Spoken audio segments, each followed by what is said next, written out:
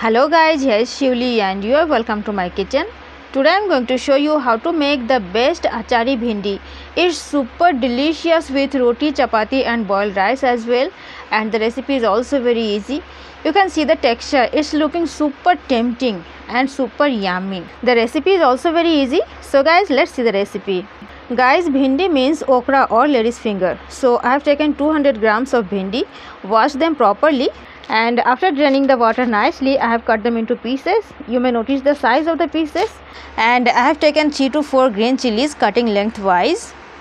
And here I have taken a big size onion, finely chopped. It will be about 1 cup of onion finely chopped, and 2 medium sized tomatoes finely chopped. It will be also about 1 cup of tomatoes. And here about 1 tablespoonful of crushed garlic. I am skipping the ginger, but you may add it, there is no problem. And along with all of the things, I am taking some curd, about half cup of fresh curd.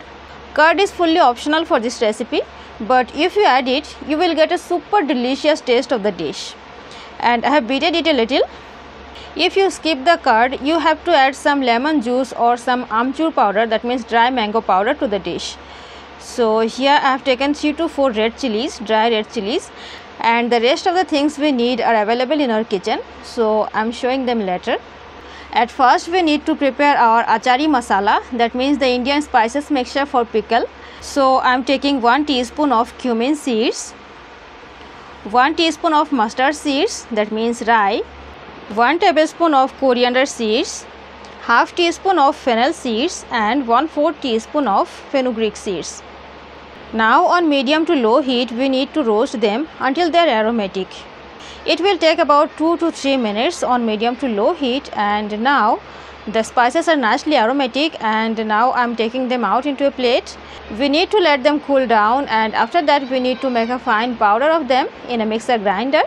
And now in the same pan I am going to fry the okras. So I have added some cooking oil in the pan, and now I am adding the okras. We have to fry them without salt until they are cooked 50%. The heat should be on medium now, and we need to stir them occasionally. And after about 3 to 4 minutes, the veggies are ready. They are cooked about 50%, and there are some brown spots on them, so I am taking them out into a plate.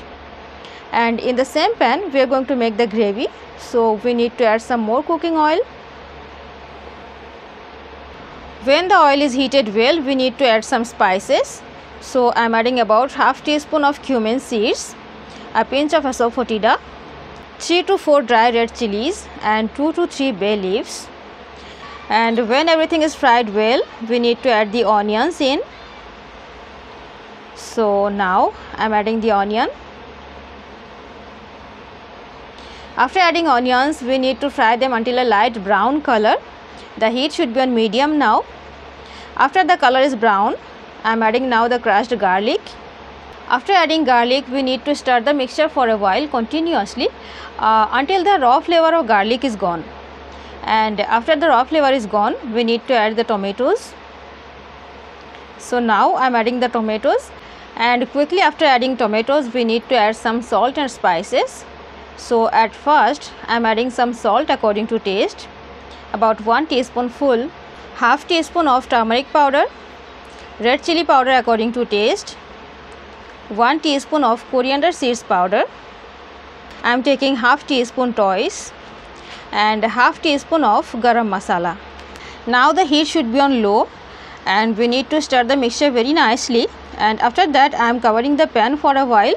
And here is the achari masala I made previously, that means the spice mixture for pickle, but now I am not going to add it. I am going to add this spices mixture later for a nicely enhanced flavor. Now let's cover the pan for a while on the lowest heat until the tomatoes are nicely soft.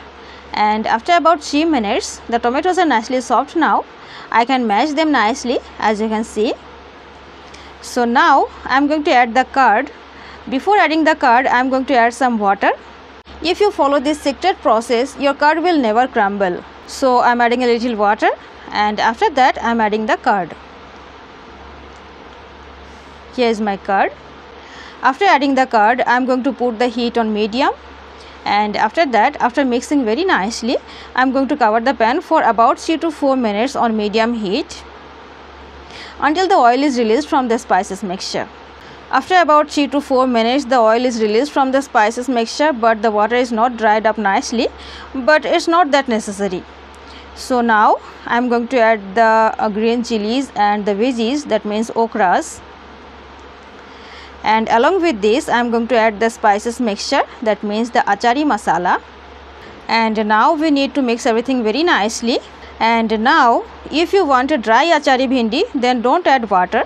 Without water, mix everything very nicely and cover the pan for some time on the lowest heat until the veggies are cooked 100%. But I am going to make a gravy. I am going to make a thick gravy, so I am adding a little quantity of water. You may add the water quantity according to your wish. There is no problem, there is no boundness. So I am adding some more water. After adding water, now mixing everything nicely, I am going to cover the pan and cook the curry until the veggies are cooked 100%. The heat is on medium now, and after about 5 to 6 minutes, this is the texture of the curry, and our veggies are cooked very nicely 100%. Our gravy achari bhindi is almost done. At the end of this recipe, we need to garnish the curry. So I have some coriander leaves, fresh chopped, so I am adding them.